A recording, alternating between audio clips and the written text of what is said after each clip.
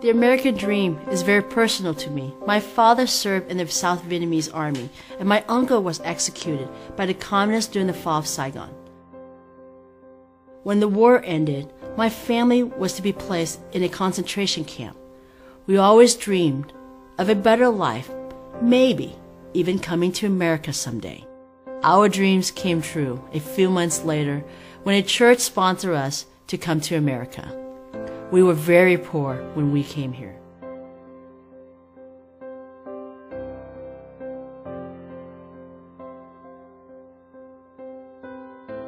Members, today I recognize in memories of the millions of the Vietnamese and thousands of the Vietnam, hundreds of thousands of Vietnamese refugees who died in seeking for freedom and democracy.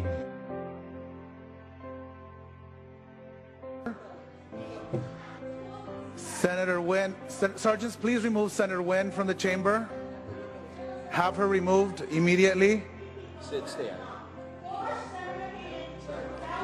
Sergeants, please remove Senator Nguyen. She is out of order. I am proud to be able to serve my country that has given me and my family so many opportunities. I'll never stop believing in America and the American dream.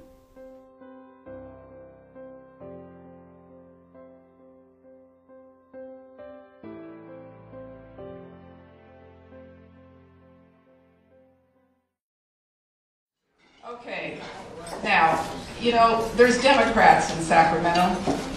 They just have a knack of messing everything up. And there's one that they're working hard to get rid of. So, Senator Nguyen cannot be here because she had to go to a mandatory meeting of the Republican caucus. So, what we're going to do in about 45 minutes is Skype with her. So she is going to be on Skype, and we've had so much fun figuring this out.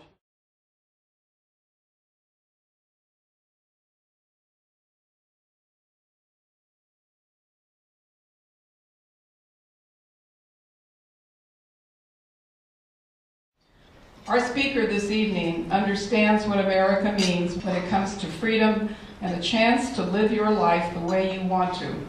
Her family's struggle and success is the personification of the American story. Senator Nguyen and her family arrived in California in 1981 after a hazardous escape from Vietnam. The family struggled financially, but through hard work and focusing on educational opportunities, they saved enough money and eventually moved to Orange County. Senator Nguyen's love for the United States compelled her to pursue a career in public service.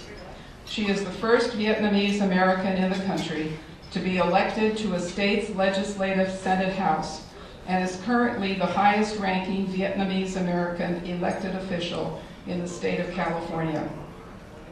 We look forward to her telling her story and sharing information about what is going on in Sacramento in the state legislature.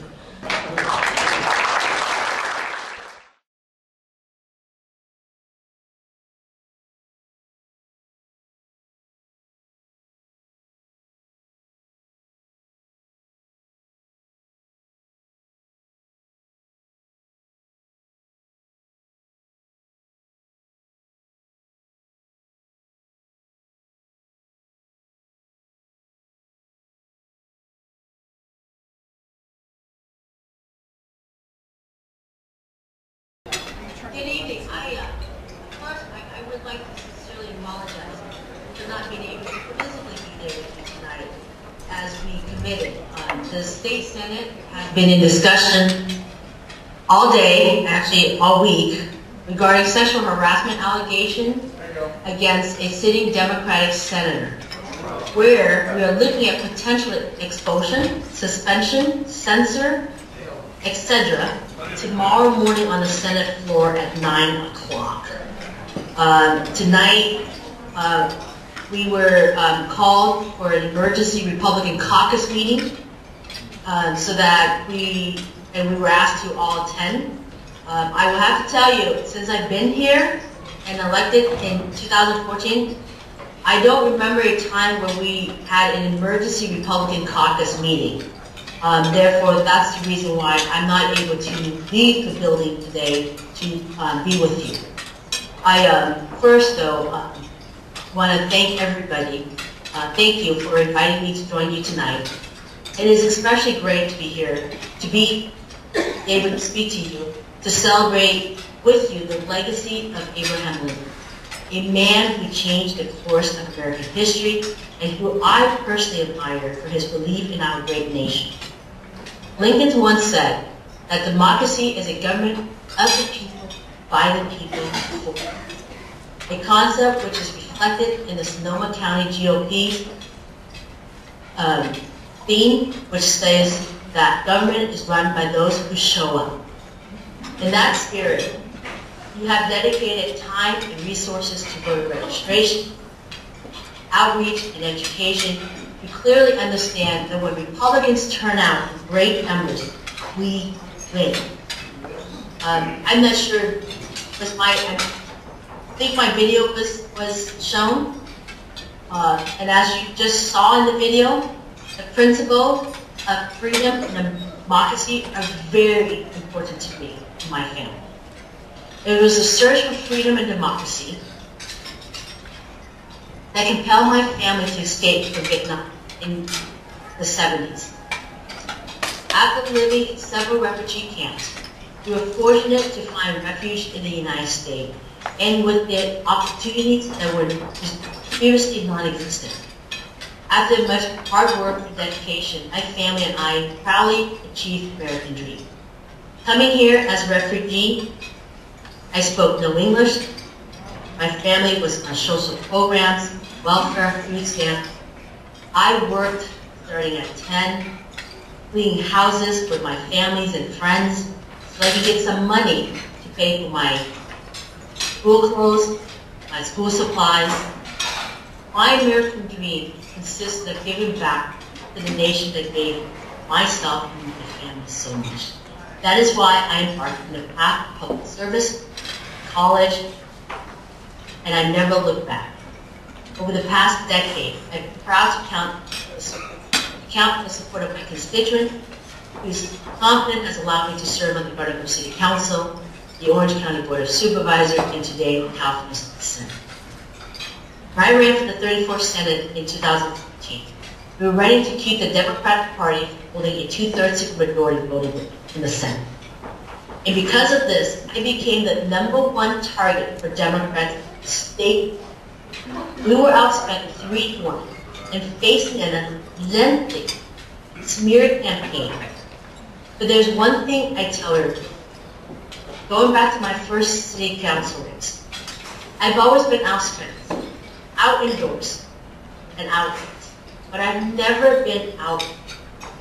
Every day I was on the ground, walking, meeting with residents, and making calls. Despite running a district that had a +4 Democratic registration advantage, despite being outspent 3-1, and despite the negative advertising for months before we were even able to have the funding to play, we were victorious in November 2014, beating my Democratic opponent by 17%.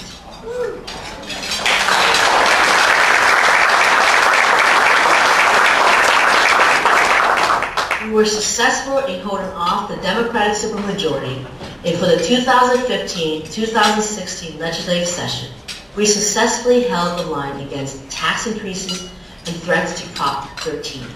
Without the supermajority, we were able to force Democrats to bring Republicans to the negotiating table on a key piece of the legislation. I went to the Senate with a target on my back. And as you saw in the video, my time here has not been without an incident.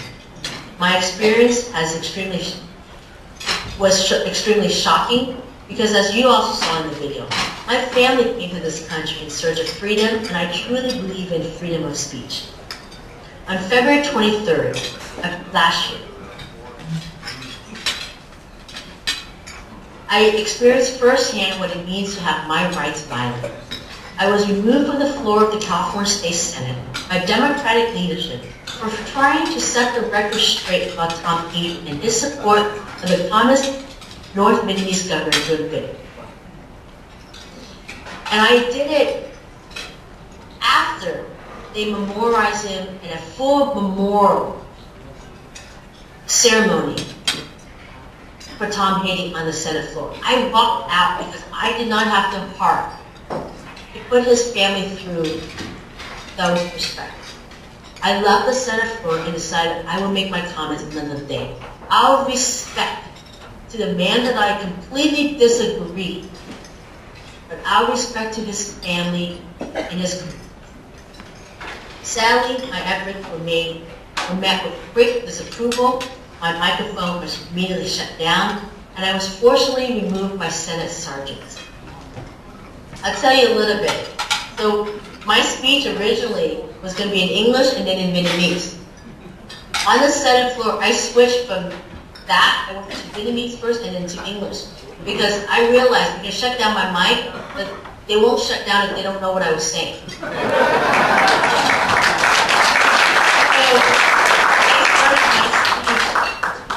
In Vietnamese, they had no clue until I said Hayden. And then when I got to the English part, the first sentence, after the first sentence, my mic was shut down. Because they knew what I was going to say. This experience was extremely shocking because I truly believe in freedom of speech. And I never expected to witness, much less be involved in the silencing of a sitting senator on the floor of the California State Senate.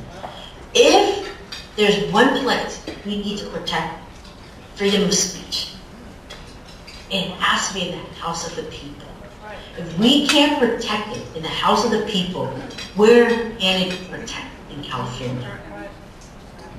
The days following this incident were very difficult for me, my family. But through it all, I was very encouraged by the outpouring support of veterans, community members, and organizations like yours.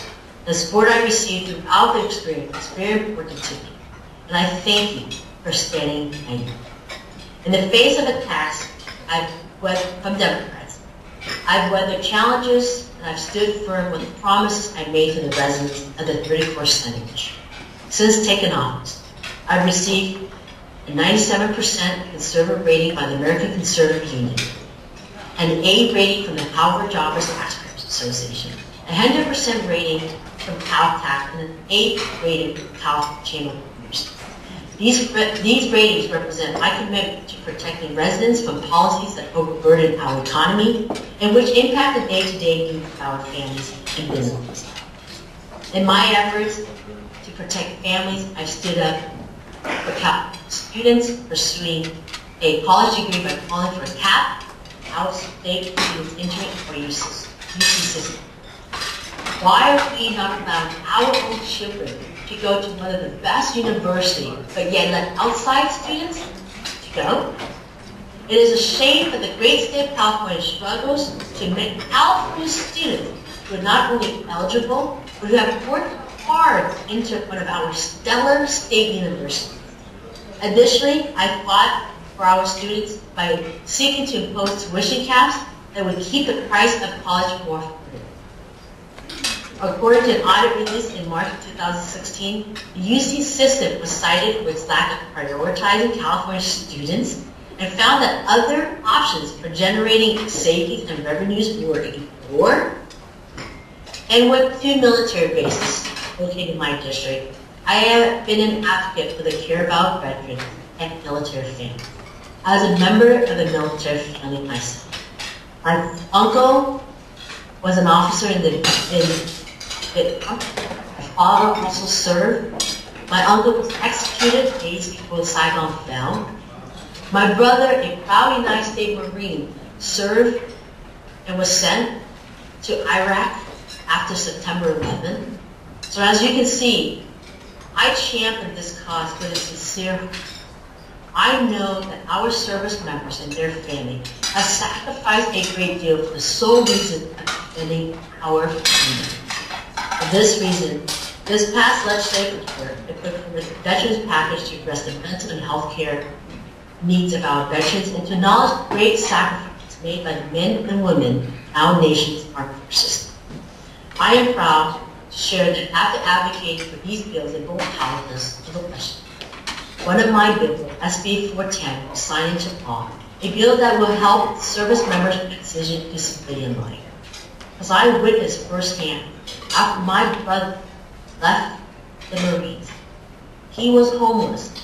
I was a sitting county supervisor who had access to county veteran service, but did not know that her brother was sleeping in his car every night. That was devastating. He found out. So I'm committed to making sure that our service members can transition into the civilian life that they deserve in their life. I've served in the State Senate for almost 4 years, a responsibility that we take for granted. As I see how Sacramento really works under the majority party. Since the Democrats successfully retook the two-thirds swing majority of both houses of the state legislature in 2016, we have faced some serious setbacks. With a complete control of the legislature, the Democrats are free to silence our voice at the negotiation table and act their agenda.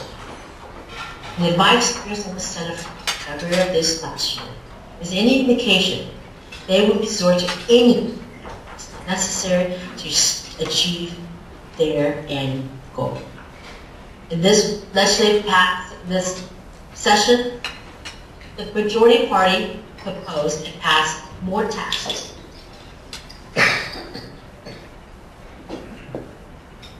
I'm sorry, I also have a cold.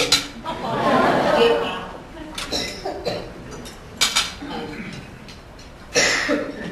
In this legislative session, they propose and pass more taxes than we have seen in any recent memory. We all saw as they passed a new gas and vehicle tax, which has increased the price of a gallon of gasoline. Thanks to this tax, California now has to pay $5.2 billion a year in taxes, stemming from a policy that has no sunset date at all. That wasn't enough. In July of 2017, the governor signed a new cap and trade tax that would cause our gas prices to raise by as much as 73 cents per gallon on top of the gas and vehicle tax by 2031. That may not sound like a lot at first, but for a family just getting by and struggling to pay rent, 73 cents per gallon can represent a significant portion of a family's income. Despite their success in bringing these taxes, Democrats are clinging to their supermajority status by raising thin margin, and will be looking to safeguard their majority by targeting my seat in 2018. They also want to tax and put in place single payer, which will cost at minimum $400 billion annually, doubling our current state budget. That could potentially mean at minimum 50% payroll deduction, direct deduction before you get your pension. In the 2014 election, my district had a plus 4% Democratic registration advantage. Today, the Democratic registration advantage stands at almost plus 10%. My district has met Barack Obama, Jerry Brown, Janet Nguyen, and Hillary Clinton. Of all,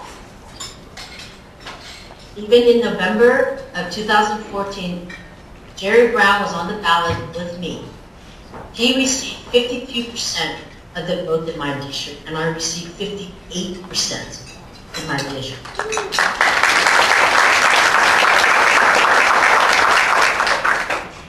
There is no doubt that my re-election will once again be one of the most targeted races in the state of California. As of today, I have 3 Democratic opponents, and I fully expect the Democrats to wage a vicious campaign against me. In 2014, They spent over $5 million to try to defeat me. They threw every attack in the book at me. I like to tell people, they threw the kitchen sink, the toilet, and everything inside the toilet. And I expect nothing different this year. As our election in 2014, at the time, was the most expensive state legislative in the state's history.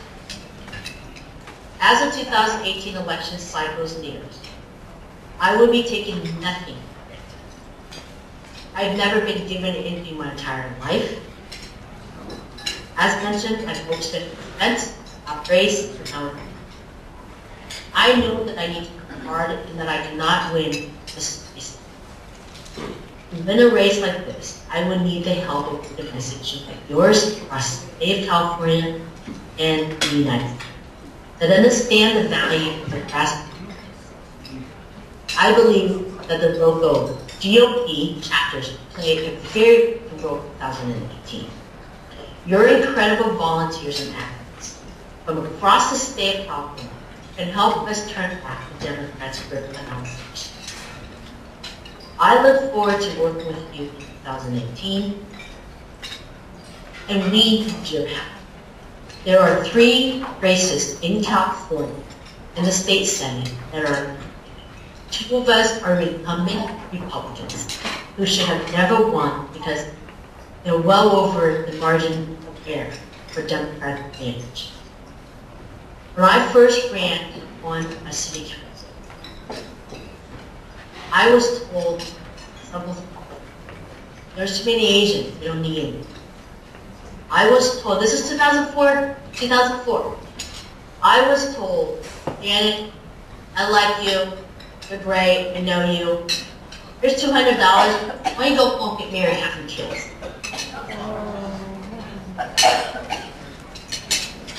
And I won. Came first place. I also made history. I was the first woman elected in 35 years. I was the first Asian American woman. I was the youngest elected at the age of 28.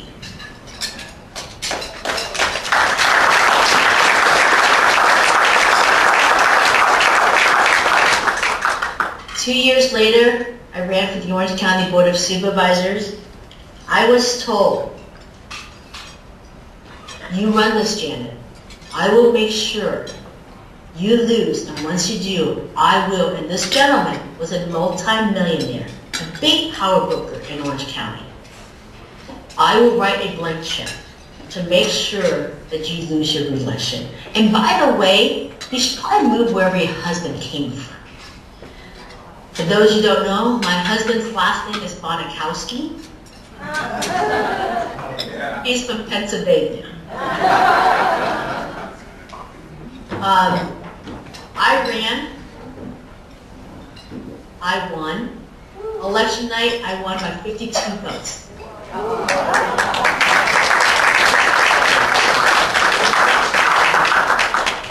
The next day, after provision of ballots came in, I lost by 7.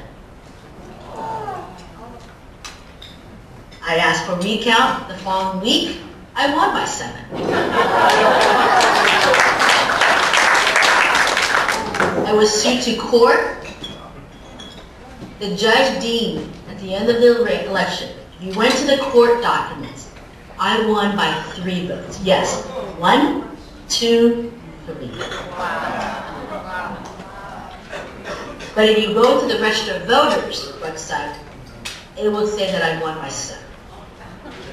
So I've never taken anything for granted, and that district was plus 12% Democratic advantage.